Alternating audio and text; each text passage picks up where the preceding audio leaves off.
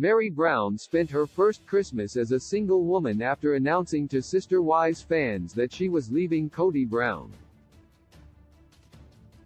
The mother of one has been the family's black sheep for some time, as Kody hardly made time for her in the last few years. As holidays can be the most challenging time of the year for some, fans questioned what Meri was up to. Even though Meri was Koda's first wife and the first step into a plural marriage, the father of 18 often treated Meri poorly. The two struggled for years, especially after her 2015 catfish scandal, where she fell in love with a person she thought was a man but turned out to be a woman. Kody could never forgive Meri for her betrayal and started giving her the cold shoulder. For years, Sister Wives viewers hoped that Meri would come to her senses and leave, but she always seemed to hold out hope for reconciliation.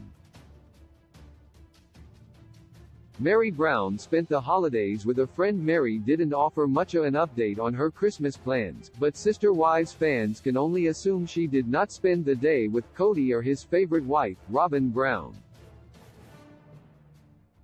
Instead, Meri spent her holiday season with her best friend, Jen, who she often posts with on social media.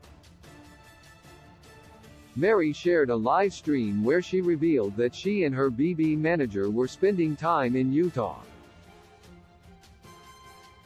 The two besties showed off their best holiday headgear, including antler ears and a Christmas tree, noting they were currently experiencing a heat wave. Meri Brown seemed happy during the holidays. Meri seemed to be having a nice time as she showed off her ugly sweater, which consisted of a reindeer wearing glasses. The mother of one also shared footage of the Christmas light exhibit that was being held in her small town. Even though Meri, who was being taken advantage of, didn't confirm it, Sister Wives fans assumed she spent Christmas Day at Lizzie's Heritage Inn with Jen, her husband, and their children. Meri made no mention of Leon Brown, who was presumably spending the holidays in Colorado. A few weeks ago, Meri announced that she and Kody had ended their relationship after 32 years of marriage. Sister Wives fans were surprised that Meri finally decided to step out on her own, but was quick to learn that she didn't have a say as Kody made the final decision.